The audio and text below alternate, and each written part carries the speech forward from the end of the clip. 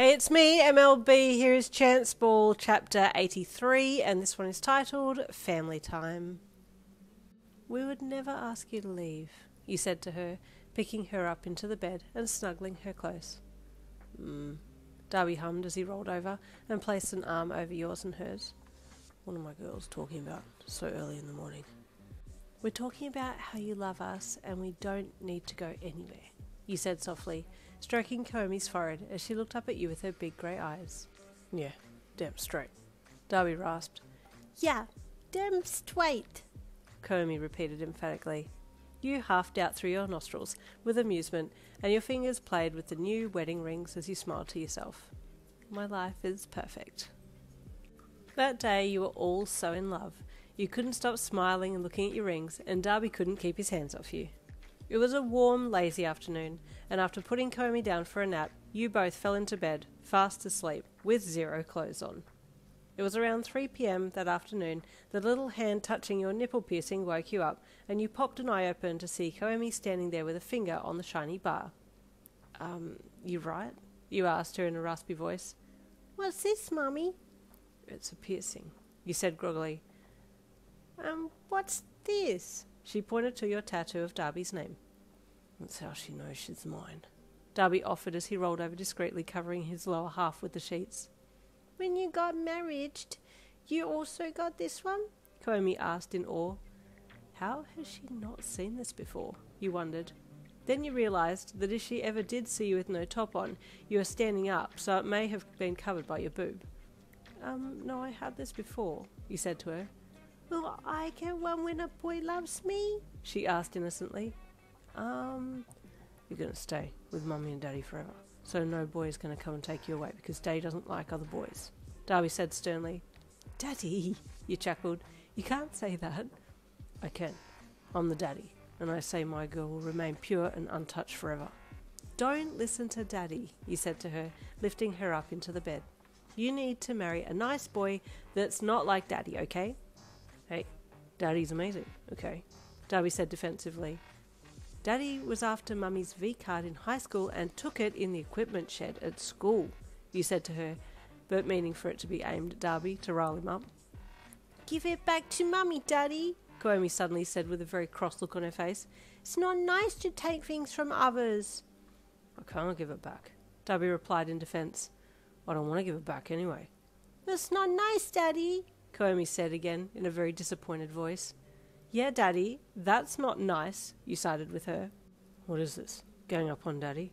Dabi asked you as you chuckled away beside him. "You need to give it back right now or I'll never be your friend ever again," Komi said sternly. "Baby, Yeah, Daddy," you said to him with one eyebrow raised and a cheeky smirk on your face. "I'm being picked on. This is bullying," he rebutted, making you laugh.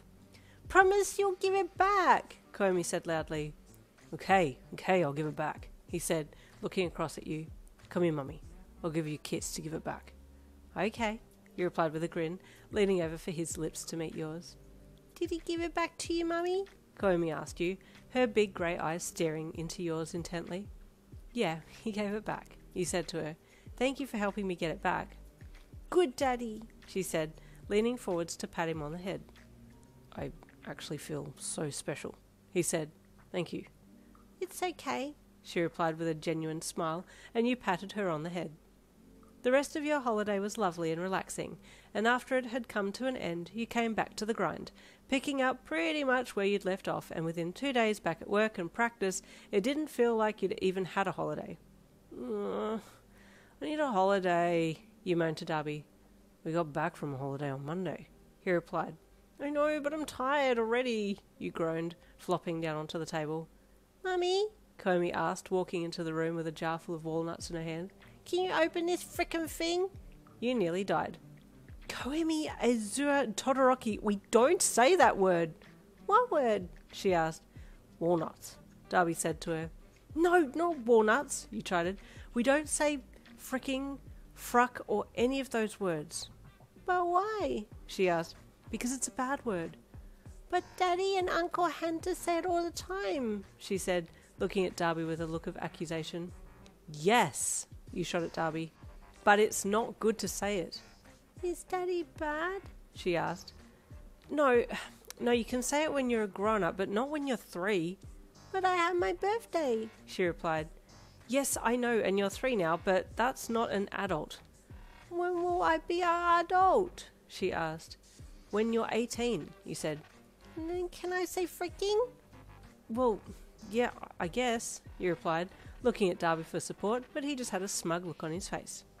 Well, personally, he said, I think it's okay if she swears.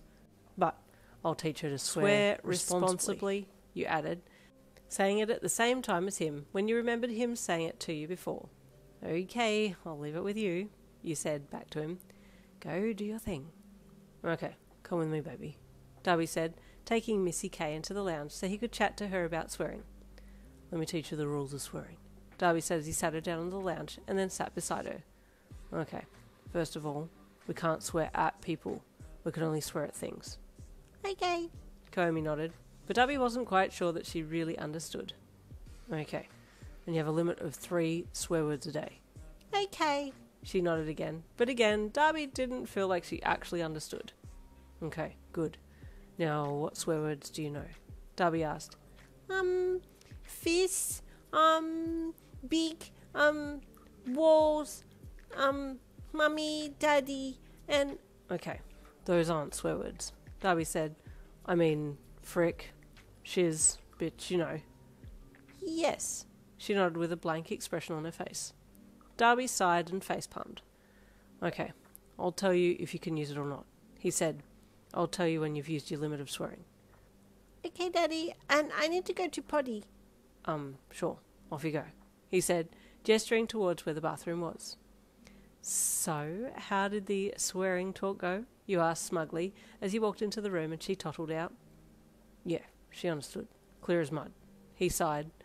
Well, you can take the reins on this one, you said airily, turning and walking out once Komi had called out for you to come wipe her ass.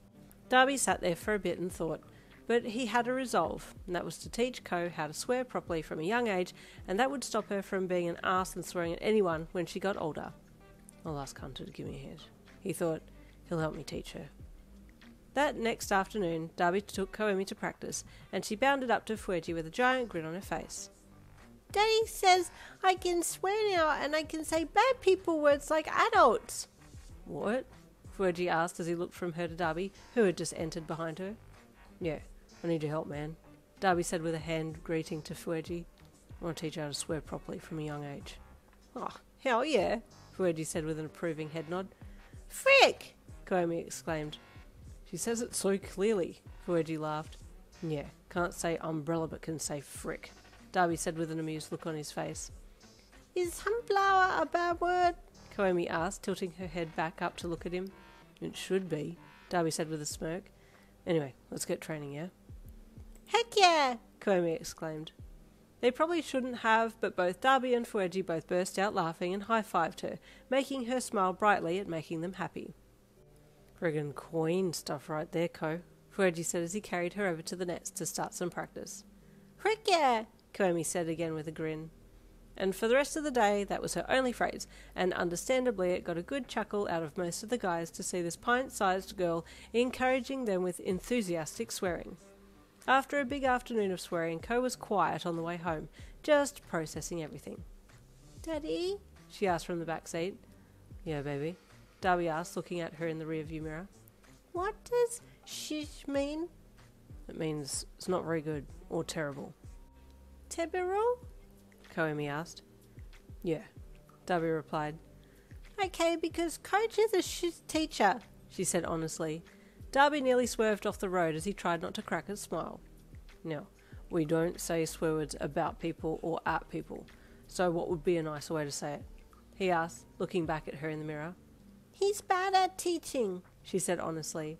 Dabi had to bite his top lip and pull it down into his mouth to stop from laughing. Why is he bad at teaching, baby? Dabi then asked, trying to keep a straight face but failing a little. Koemi then went on to explain everything that he had been doing wrong, describing it in great detail, then finished by throwing her hands up over her head and groaning with annoyance. I can do the teaching better on him, she said, looking out the window with the most vexed look on her face. Well, next time I'll invite you to teach us, okay? Dabi said, looking back in his mirror again. By the time he looked at the road again, he was at an intersection and the lights were amber. He didn't know how long they had been amber for, so he sped up to try and clear the intersection in time, but unfortunately the lights turned red as he crossed the line and sailed right through the red light, easily the only person in the crossroads and standing out like a sore thumb. Ugh, frick, he grunted, looking around to make sure that he was all good.